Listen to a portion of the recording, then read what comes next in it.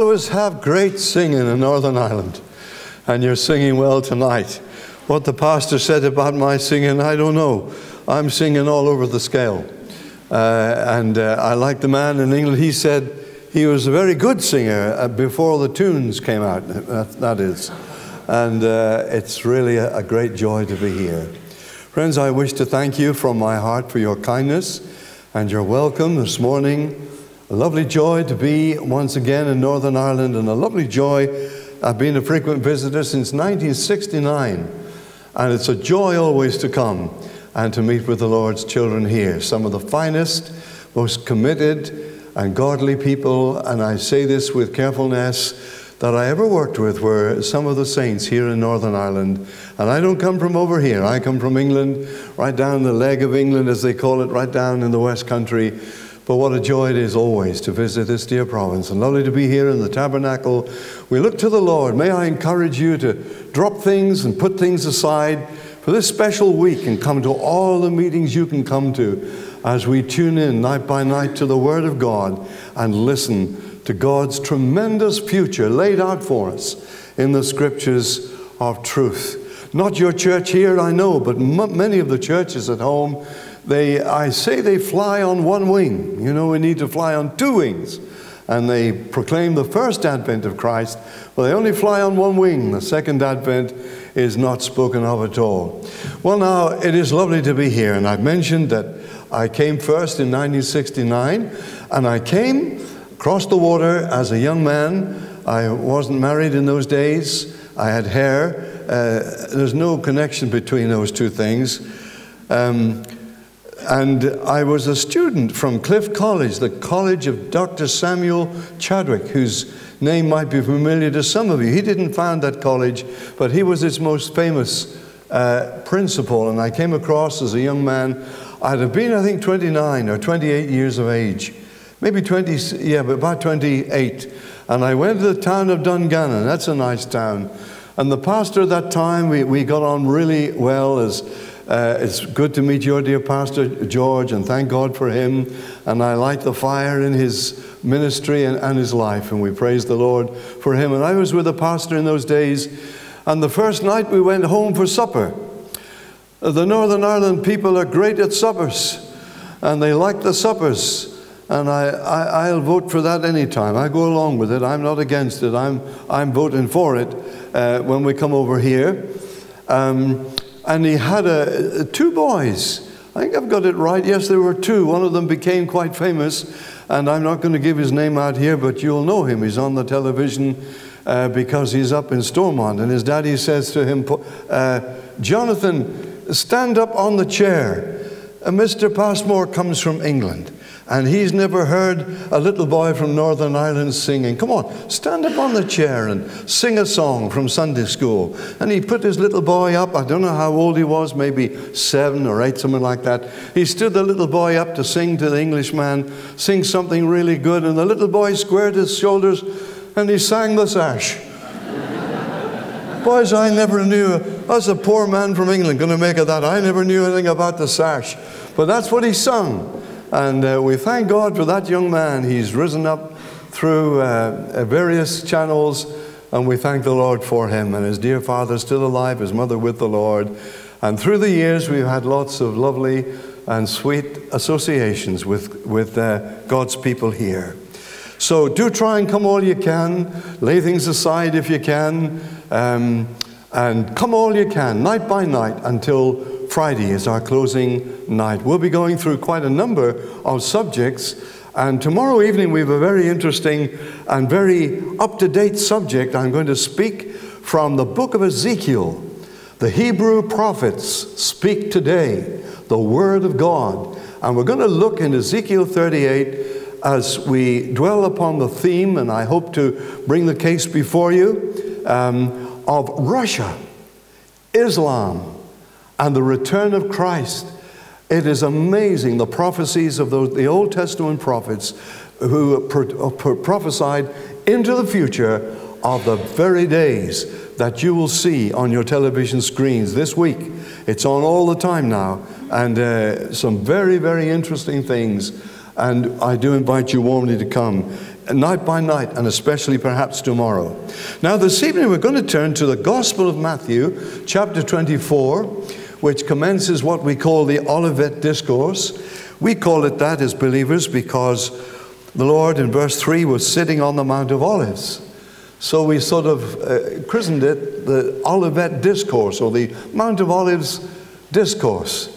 He's speaking privately to his own disciples, and we take up the narrative in verse 3. Matthew's Gospel, please, friends, chapter 24, and we're at verse 3. And as he sat on the Mount of Olives, Hebrew teachers, Jewish teachers, still always teach sitting down. The disciples came unto him privately, saying, and friends, in your Bible, if you're following in the scriptures, will you note that they asked him 3 leading inquiries. Number 1, tell us, when shall these things be? Number 2, what shall be the sign or the signal of thy coming? And number 3, they inquired, and of the end of the world, or the close of the age. Jesus answered and said unto them, take heed that no man deceive you. Many will come in my name, saying, I am Christ, and shall deceive many. Ye shall hear of wars and rumors of wars. See that ye be not troubled, for all these things must come to pass, but the end is not yet. For nation shall rise against nation, and kingdom against kingdom. There shall be famines and pestilences, that is, pandemic diseases, and earthquakes in diverse places. All these are the beginning of sorrows. And if you go down the chapter, please, to verse 11. Many false prophets shall arise, and shall deceive many. And because iniquity shall abound, the love of many shall grow cold, wax cold. But he that shall endure unto the end, it means he who can survive through that awful period, the same shall be saved. And this gospel of the kingdom shall be preached in all the world, for a witness unto all nations, and then shall the end come. When ye therefore shall see the abomination of desolation, spoken of by Daniel the prophet, stand in the holy place, the Saviour seems to underline that. He says, whoso readeth, let him understand. Something important in there. Then let them which be in Judea flee into the mountains. Let him which is on the housetop not come down to take anything out of his house. Neither let him that is in the field return back to his clothes. Woe unto them that are with child, them that give suck in those days. And pray that your flight be not in the winter, neither on the Sabbath day. For then shall be great tribulation. If you want to just pause there at that word tribulation in the Greek Bible, the New Testament, there are definite articles in there. The world has always known tribulation, and through much tribulation we will enter the kingdom. But here is something on a different level. There are definite articles, literally tribulation, then will be tribulation, the great one, capital G, capital T. It's very important. Then shall be great tribulation, such as was not since the beginning of the world to this time, no, nor ever shall be. And except those days be shortened, there would no flesh be saved. But for the elect's sake, those days shall be shortened. And then will you go down, please, to verse 29.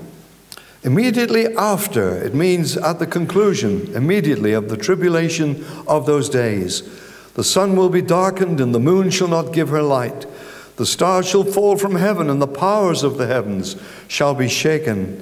Then shall appear the sign of the Son of Man in heaven, and then shall all the tribes of the earth mourn when they shall see the Son of Man coming in the clouds of heaven with power and great glory.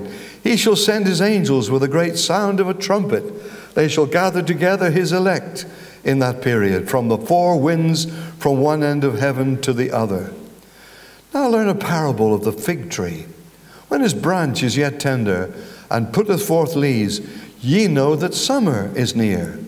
So likewise ye, when ye see all these things, know that it, but Luke he wrote, he is near, even at the door. Verily I say unto you, this generation, this people, this stock or race shall not pass till all these things shall be fulfilled. Heaven and earth shall pass away, but my words shall not pass away. And there we break off, reverently, the reading of that great chapter of 51 verses. I want to say something quickly to you.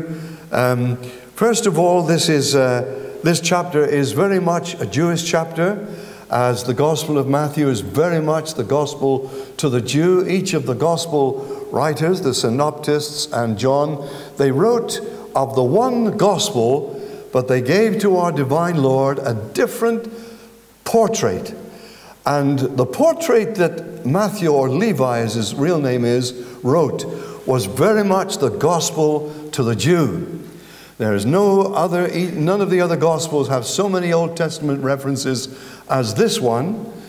And this chapter 24 of Matthew, often spoken of, often too misunderstood, as I've done in the past, and my understanding on these things is not perfect yet. But friends, I submit to you that this chapter is very, very much to do, and this helps our thinking and understanding, is very much to do with the Jew in the tribulation. Why do I say that?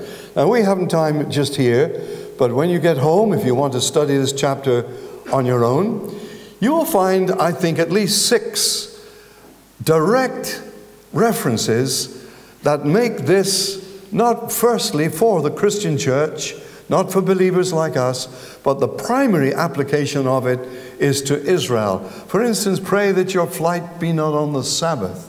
We don't keep the Sabbath. We're not Sabbatarian. We hold to the Lord's Day, and so on. You can tease out 6 pretty strong reasons that give us a clue. One of the main principles of biblical understanding and interpretation is always context. Always check the context and let the context arbitrate and decide the meaning of what you're reading in the Word of God. And then at the end of the chapter, we haven't time to study it tonight, you have the taken and the left. Remember, the Lord Jesus told the parable, 2 people in a field, 2 men in a field, 1 taken and 1 left. 2 grinding at the mill, 1 taken, 1 left. 2 in a bed, probably man and wife, 1 taken and 1 left. What is he speaking of? Does this, because it's at the end of the chapter and at the end of the tribulation prophecies that the Lord Jesus gives, does this indicate to us that the tribulation will end with the rapture? The rapture will happen at the end of the tribulation, and not as classic dispensational Christians have taught, and I teach. The classical position is pre-tribulational rapture, that the saints will not be forced to go through the wrath, will not go through the great tribulation. So why is the taken and the left at the end of this chapter and at the close of the Lord's teaching?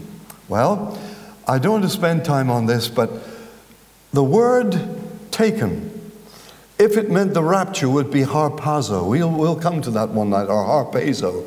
The rapture, when the earth will be evacuated. Every Christian will be gone. It'll be a global sensation. I think that may be Tuesday or Wednesday. Don't miss it. Friends, it's coming. The world is being prepared for it. I believe that heaven is being prepared for it too. And we've got to be prepared for it. But the word harpazo is not the word used at the end of Matthew's gospel. It's the Greek word paralambano. It refers to being taken in judgment. So we may use the taken and the left as a kind of an illustration of the rapture, but it's not what it's about. And how important it is that we understand Matthew 24, its context is the Jew in the Great Tribulation, as Jesus called it. The Great Tribulation has 10 awesome names. It's called the Day of the Lord and many other things. But the Lord Jesus gave it its most well-known name.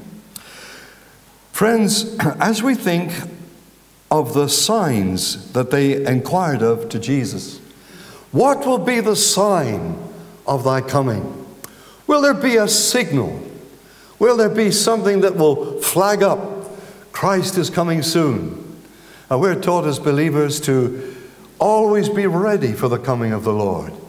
The New Testament doctrine of imminency. The return of Christ is certain sometime, possible anytime, and imminent all the time. Was it Augustine who said, we don't know the date when he will come, but, as he says here, of that day and hour knows no man. And I'll come to it for just a second now.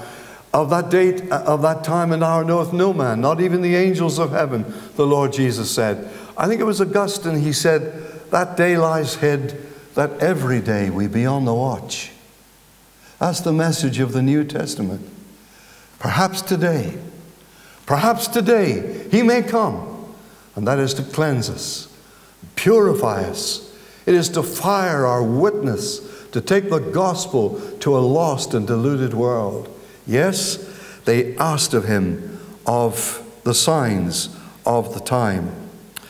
Well, now, the Lord Jesus tells us, told the disciples in verse 36, and I've mentioned it very clearly, and we read, but of that day and hour knoweth no man, no, not even the angels of heaven, but my Father only. So if a guy comes along with the Bible in his hand, he can tell you the day of the rapture or when the Lord's coming. He can't be of the Lord. Of that day and hour no man knows. The day lies hid. I like the preacher, he said, we have the data, but we don't have the date. It's good. We have the message of it, but not the timing of it. The Lord says he will come in his time. But here is a strange thing. If you like, turn back in your Bibles to Matthew 16 and verses 1 to 3. Not far back in your Bibles. Matthew 16, verses 1 to 3. Here is an apparent contradiction. You will know that there are no contradictions in Scripture. If the Bible contradicted himself somewhere, it couldn't be the Word of God, inspired by the Holy Spirit. But here is we call it a contradiction, a paradox, an apparent contradiction. The Pharisees also with the Sadducees came, tempting him, desiring him that he would show them a sign. There it is, a signal from heaven. And he answered and said unto them, when it is evening, ye say, it will be fair weather, for the sky is red.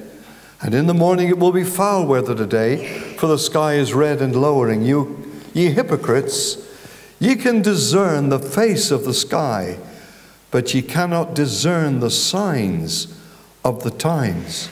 A wicked and adulterous generation seeketh after a sign, and there will no sign be given, and so on. So how do we reconcile those two things? Matthew 24, of that day and hour knoweth no man.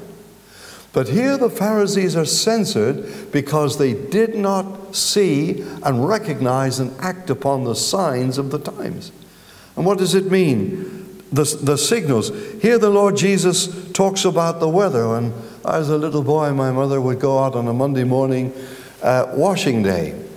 And she would take a look at the sky like this. You don't know all about that. This in Northern Ireland. No good doing any washing today. The sky's wrong. And then when I was a little boy too, they used to say, red sky at night, shepherd's delight, means a good day tomorrow, usually. What are we doing? We're reading the future.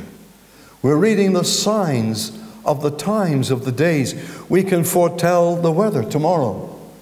Now Jesus said to the Pharisees, you can discern the weather, but you cannot see the signals of what is happening. You don't understand that I am the Messiah. And he censored them for that. So where does this lead our conclusion? Of that day and hour knoweth no man. But there will be signs. There will be signals. There will be things that will happen on planet Earth that should set the world on alert. There will be a signal, or many signals and signs. And the Lord Jesus deals with these signs. Now, a little word for us this evening. Actually, biblically speaking, as believers, those of us here who know and love Jesus Christ tonight, we're not actually looking for signs. They're not really for us. We are taught throughout the New Testament to expect at any moment the trumpet sound, the voice of the archangel, the trump of God, and we're expecting any moment to be taken on a trip, a wonderful trip into outer space where we're going to meet Jesus Christ, our Redeemer. A mass flight into space, and it could happen in a second, and in the twinkling of an eye, and it could happen for every moment, at any moment. So I'm taught to anticipate the coming of the Lord to take away his church, and the signs are not really my business. But the Lord Jesus Christ did say, when you see these things begin to come to pass, look up. Your redemption, and in the Greek New Testament, your loosing away, is drawing nigh. Maybe we will see just the beginning of those things. I like the preacher, he said, we're not looking for signs of the time, we're listening for the sound of the trumpet. Good preaching, isn't it? I wish I said that. That was another preacher.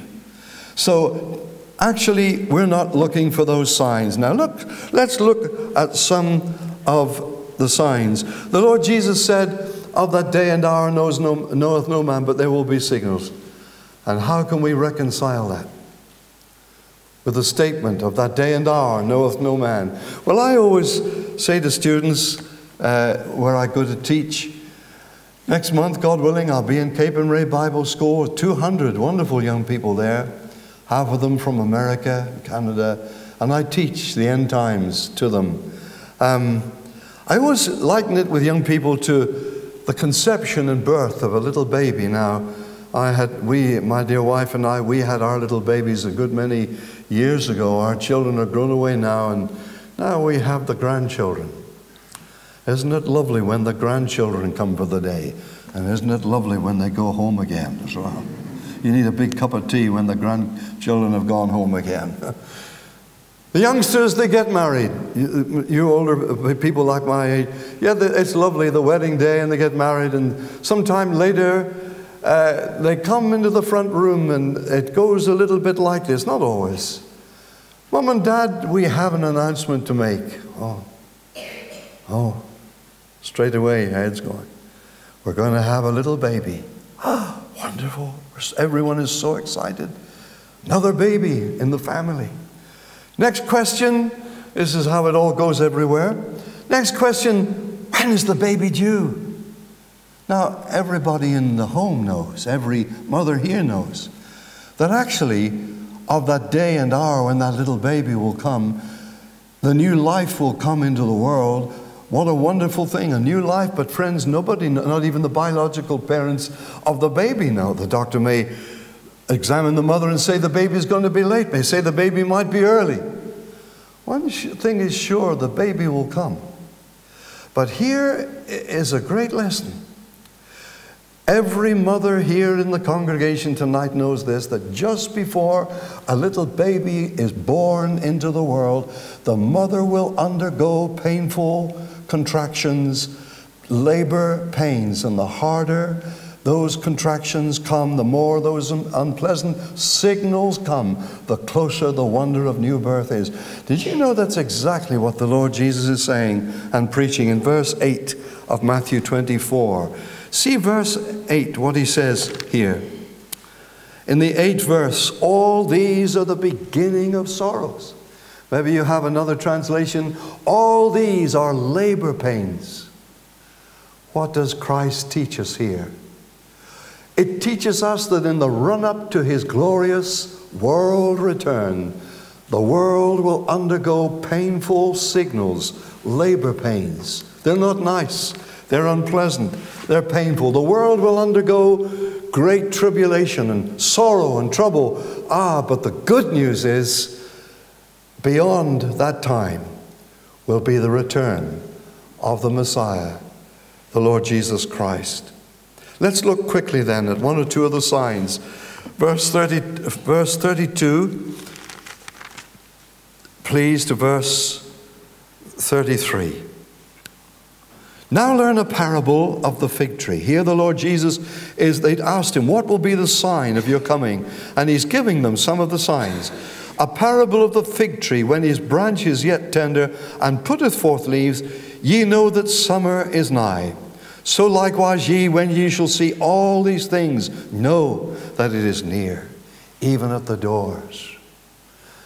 And we say, And many do say in church, what on earth is the budding fig tree?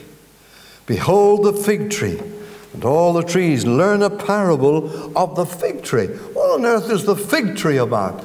Well, let me say to you, dear friends, here tonight, when the Lord Jesus spoke here in his Sermon on the Mount, and he mentioned the fig tree, straight away everyone in his congregation knew what he was preaching about. He was talking about his own nation, the Jewish nation. Because the Jewish people in the Old Testament are spoken of as three kinds of trees. We haven't time to study them this evening. And the fig tree is the nation, the national life of a nation. And the Lord Jesus elsewhere teaches about this, the branch coming back into life, tender. Whenever you see the fig tree budding, it looked as though that tree was dead, done for. The Jewish people, was them finished. They're out of the picture. God's got no purpose for them. But if ever you see that nation, the nation of Israel, budding back into life, if you ever see that nation reborn and the fig tree nation budding back into life, know that the coming of the Lord is near.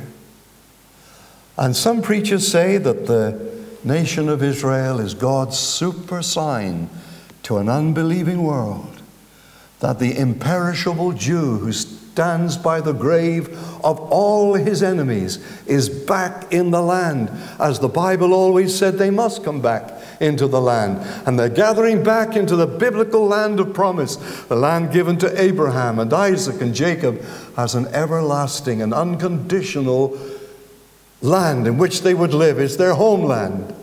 God gave that land to them. Not even their sin could cancel the Abrahamic covenant. They went into Babylon 70 years, but they were to come back into the land. It still belonged to them. They didn't have to live in that land to own it. It still was owned by them. 2,000 years. The Jewish people were out of the land. But at the beginning of the last century, and then of course in 1948, a nation was born. If you go to the land of Israel, it's a very sad land. Friends, I just submit this to you to think about. I believe that Satan's underworld tonight is frantic over many things. The Bible says in Revelation 12, Satan has great wrath. Why? Because his time is short. He knows what many of the church doesn't seem to know. Time is running out. The Lord is coming. And so Satan's underworld is pouring violence and killing, invective and anti-Semitism, because the demons of hell know if you can destroy the Jews, you can destroy the plan of God to bring the world back to himself and to reconcile everything to him. And that's the battle of the Middle East. That'll be on your television this week. Friends, this is right up to date. We're not looking for the signs of the Lord's coming. We're looking at them. And since 1948, that nation was reborn, of course, in unbelief. They don't know the Lord. It's a nation in sin. We know that. It's what the prophet Ezekiel said. They would be restored to the land, bone to his bone, for there would be no breath in them. And then the Spirit of God breathed upon them, and they stood upon their feet, an exceeding great army. The Bible teaches that the Jewish people will be restored first to the land and later to the Lord. The purpose of the tribulation is to bring them there. Now then, I want you to see another sign, and I'll hurry. It's in verses 37 to verse 39. But as the days of Noah were, so shall also the coming of the Son of Man be. For as in the days that were before the flood, they were eating and drinking, marrying and giving in marriage until the day that Noah entered the ark, and knew not. They lived in willful ignorance of God's ways. They knew not until the flood came and took them all away. So also shall the coming of the Son of Man be. Here we have the sign. We looked at the sign of the reborn nation of Israel. Here we have the sign of global violence. And I'm going to ask you please to move on quickly to the third one, which is in verse 15. Back in verse 15, Matthew 24. Sign number 3 that I call your attention to. There are many, but we've only time for a few. When ye therefore shall see the abomination of desolation, spoken of by Daniel the prophet, stand in the holy place. Whoever reads this, let him understand. Let them which be in Judea flee to the mountains. Let him that is on the housetop not come down to take anything out of his house, and so on. What is the sign of the abomination of desolation? Now, we don't have time to go into this deeply, but friends, this is the sign of coming global government. Coming global government. We would need to go into the book of Daniel, and in the teachings of Jesus and in the teaching of the inspired apostle, the world is headed for globalism. Global control. Global money. Global finance. A global church, and we're not to be a part of it. Everything global, a worldwide thing. There will come a one world government and a one world president. A super politician who the Bible warns will rise. He's just a man, Revelation 13. His number is the number of a man, and he comes up out of the sea of humanity. He's just a man, born like you and me, but he will be a man indwelt with occultic intelligence and force, so that he will command the governments of the world. Perhaps he will come at a great financial collapse. The whole world is living in debt. We're in debt. The greatest debtor nation on earth is America. One day it's all going to collapse. It can't go on. We know this. Perhaps it will be that will bring this man to prominence. And the world that did not love Jesus Christ will love the devil's Christ. The Lord Jesus said in John, forgive me, is it chapter 8? He says, I came in my Father's name, and ye receive me not. Another will come, another Messiah. He will come in his own name, and him you will receive. We will study that one night. Global finance and global government. So what is the abomination of desolation? Well, in the book of Daniel, the coming world Antichrist will set himself up in a rebuilt Jewish temple. And the Jewish people haven't had a temple for 2,000 years, since 70 AD, but they're getting one ready.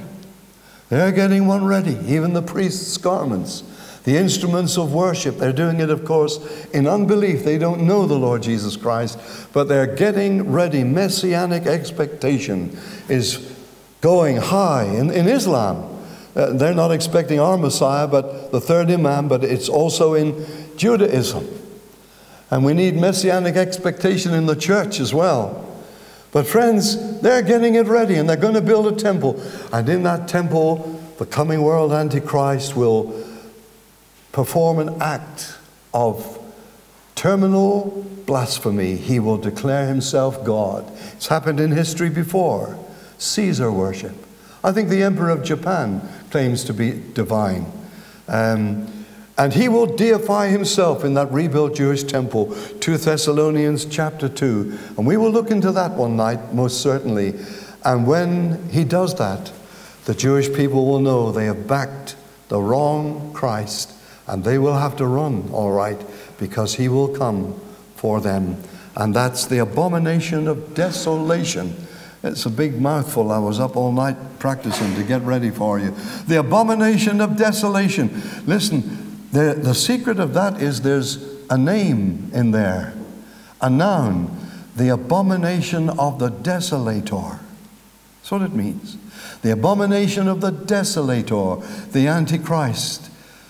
And friends, right here in the United Kingdom and across the nations of Europe, we are being prepared for that man to come. Control is his game, and the world will be drawn under that global control. Personally, it's my faith, I believe we won't be here when he rises and when he comes and steps out onto the world scene and assumes control of governments and the media, and the world will follow him. I believe we'll be away, we'll be out of here, but Some think we will go through it. Some think we'll go through half of the tribulation. Others think we'll go through all of the tribulation. Some think it's preachers like me that put the saints through great tribulation. I know that as well. But friends, how wonderful to know that God is in control. We have time for just one more. And it isn't in the Gospel of Matthew. It's in Luke's Gospel. Will you turn quickly, please, to Luke's Gospel, chapter 17. Gospel as recorded by Luke, chapter 17. And I'll hurry. Luke chapter 17, and we're at verse 28. We read in Matthew 24, as it was in the days of Noah, violence filled the earth. But look here, Luke 17 and verse 28. Likewise also, as it was in the days of Lot, they did eat, they drank, they bought, they sold, they planted, they builded. Friends, nothing wrong with all of that. It's just they left God out. Business as usual. You don't need God in your life. You go about your life building and planting and sowing and marrying and yeah, but you just don't bother with God. That's it. Secularism. Leave God out entirely. And so they did all these things. Verse 29, the same day that Lot went out of Sodom. Now there's a very interesting Bible word name. It rained fire and brimstone from heaven and destroyed them all. Something that happened in Sodom that brought the anger and retribution of a holy Creator God upon the ancient world. What was that? The last sin before judgment. Let's read on. Even thus shall it be in the day when the Son of Man is revealed. And as we reverence and respect the inspired utterances of our divine Lord Jesus Christ, I want to talk about something for a minute or two I don't like to talk about. I don't want to talk about this. But what was Sodom? What was Gomorrah? What were those cities of the plain? Why did such a terrible judgment come? So terrible that many believe that the basin, that is the Dead Sea, certainly Sodom and Gomorrah was down there somewhere. And the pillar of salt that his wife, Lot's wife, looked back and turned into a pillar of salt, and it says, remember Lot's wife, don't forget. Here is a deep lesson from history. Many believe that that lowest place, you'll know that the Dead Sea in the land of Israel is the lowest place on the spot of the earth. That was created, we would say, a chasm created to burn out the disease that was in Sodom and Gomorrah, to burn out the endemic sexually transmitted diseases, to cleanse the earth in those days. And that, many believe that is so. Friends, I can't say that's true, but that many suggest that. That's why Sodom is down in that great dip, the lowest point on the surface of planet Earth. So what is the Lord Jesus teaching here? Friends, I don't want to talk about it, but Sodom and Gomorrah was the original gay community. The original one, it predated, that practice predated Sodom and Gomorrah. But it was there that sin was elevated, the sin of sodomy was glorified, normalized, paraded. And you remember Abraham, and you remember what happened, Genesis chapter 19. Here was the original gay community. Know for sure that when that comes to planet Earth, the ancient sins of that period come. The coming of the Lord is very near. Homosexuality, lesbianism, the last step before judgment. I'm saying that in your pulpit tonight. I think in a few years' time I'll have to go to prison for saying it. It's the top of Obama's political agenda. Top of Mr. Cameron's political agenda. He's going to spread it. It's the proudest moment he's got. He said he's more proud of that than anything else, and he's going to spread it throughout the world. What's going on? Why does every politician of the Western world want to promote childless sexuality? What is going on? Friends, I submit to you tonight, this is Bible prophecy being fulfilled. You see, on every level of human existence, including the level of human sexuality, everything points to the return of the Lord, that He is coming. And when we preach this, people say, well, doesn't God love these people? Well, of course He does. We're all sinners. God loves us all. I'm a sinner.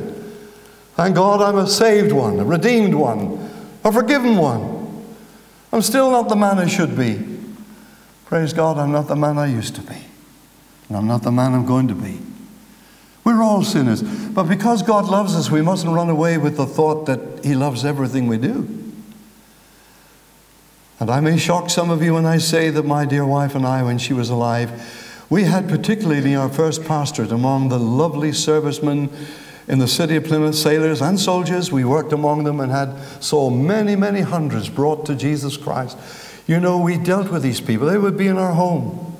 We loved them. Most of them were trying to escape the tragedy of it and the guilt of it and the perversion of it. Friends, I'm not going to dwell upon this. I hope that you're getting the message. Everywhere we look today, signs are that Christ is coming soon. And the Lord Jesus spoke of that dominant sin, the last sin, I'm repeating myself, the last sin that God put up with was the perversion of the sacredness of God-ordained human sexuality, the beauty and the intimacy of married love. Listen, marriage is God's heaven-drawn picture of the union between Christ and His church. The church is called the bride of Christ. The other is a blasphemy against it.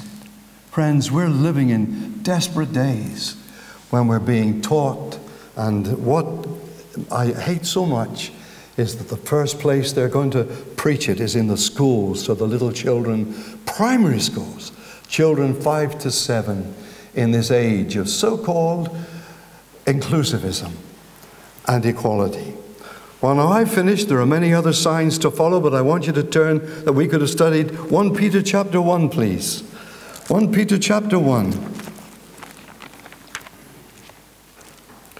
1 Peter chapter 1, and we're at verse 15. And I'll leave you with these lovely thoughts. 1 Peter 1 and verse 15. And when you found 1 Peter 1:15, would you please look up at me a moment? I'm sorry you got to look at an old man. I'm older now than I've ever been. Years ago I used to say, look up, and look up, then it was lovely to look up at a young man. I'm afraid I'm not a young man anymore. I'm an old man. A dear old lady in my church in Bradford in Yorkshire, somebody said to her, Maggie, you live in an old rickety house these days. I think she was 90-something. Oh, I not quite got there. But she lived in they says, Maggie, you live in an old rickety house these days. She was complaining about her aches and pains. Aye, she says, but I have a great view from it. Amen. She's looking on to the glory. Not long to go. I'll soon be home, an old rickety house, but I have a great view from it. I like that. And how wonderful it was. Just look up for a moment. Tonight, the most important thing on earth is that you know that you're saved. That you know that Jesus Christ has redeemed you by His blood. That you're washed in the blood of the Lamb, and that you're heaven-born and heaven-bound. That's the most important thing. That's the most important thing, friends. I think it was W.P. Nicholson. What a wonderful preacher he was, one of my heroes. He looked out over a big congregation once. He says, some of you have been washed white, and others are only whitewashed, he says. That's powerful preaching. That's straight between the eyes, isn't it? And I was whitewashed. I went to Sunday school, and I went to church sometimes, not very often. My mother used to send me to Sunday school, and the pastor used to say, good boy. And my grandma used to say, good boy. And my aunties used to go like this on Sundays. That's why I'm a bit thin up there, you see. They used to say, good boy. But I had to come to that time when I knew that I was a sinner and Christ had died, took my place upon the cross. Make sure you're saved and ready for the future. That's the most important thing. But a little verse I want to share with you in closing. Here we go.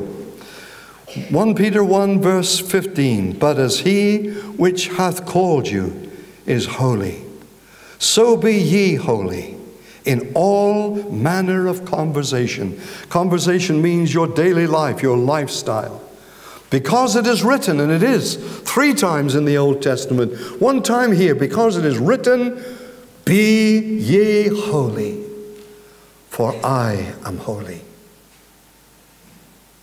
Before I let you go, think for a moment. God says to us, to me, to you, be ye holy.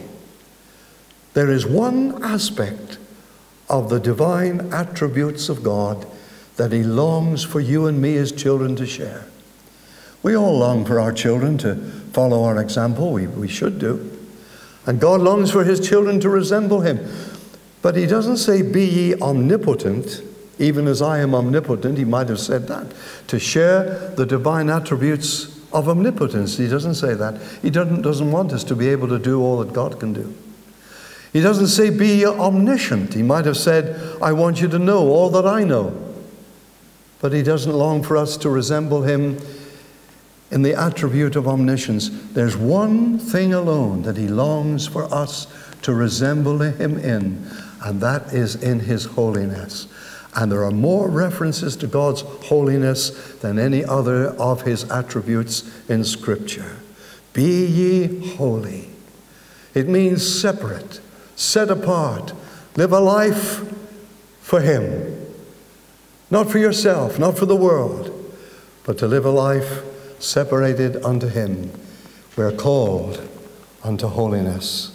And in these last horrible closing days, as the world moves on, and the long shadows of the tribulation are beginning to fall over global societies and over British society and the society here in this dear province, my friends, we must live closer to the Lord than ever before and love him, worship him, and live for him. And isn't he worth it? Let's sing our closing hymn. It's the hymn number